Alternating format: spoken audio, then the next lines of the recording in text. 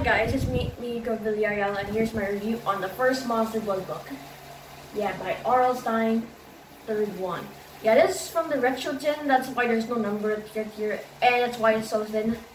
Yeah, it's from a retro tin I got, which has Beast from Beast, Legend Lost Legend, Wine for the Beast, Nine Terror Tower, and this Monster Blood. Yeah, this book is about this kid named Evan who is staying with his weird great aunt Catherine, who is deaf. In the TV episode, she's not deaf. She can hear stuff.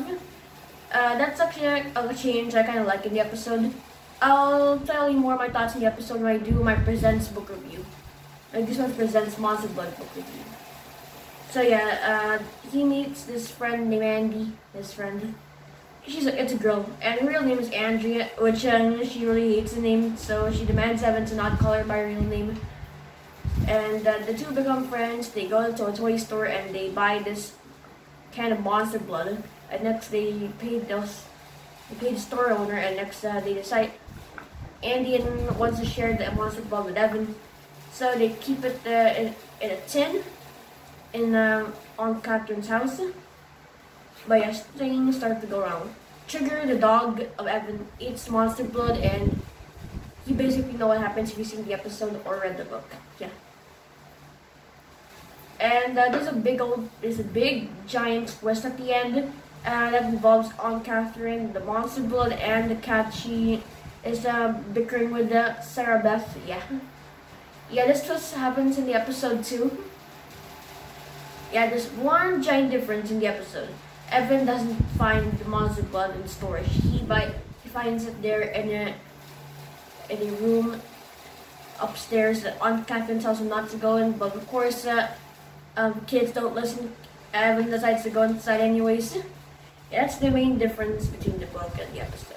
How Evan finds Monster Blood.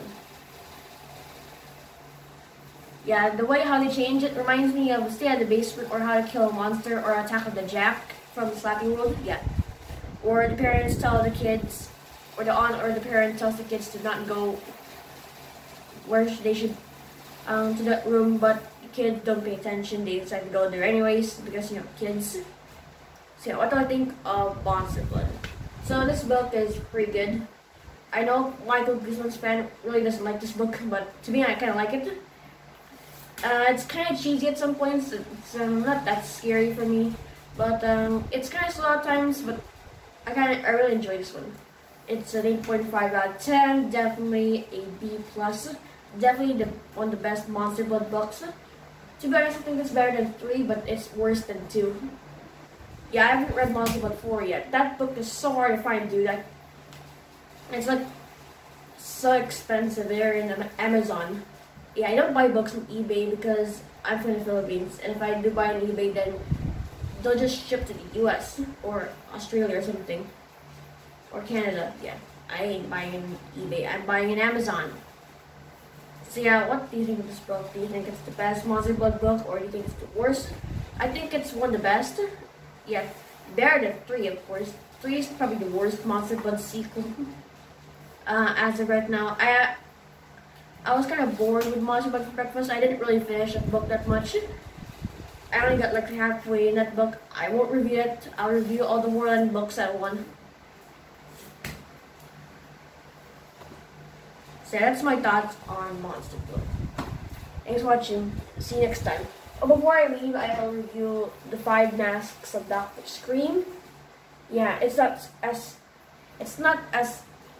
S-C-R-E-A-M. It's S-C-R-E-E-M. Yeah, Scream. Thanks for watching this video. So long, guys. Stay cool.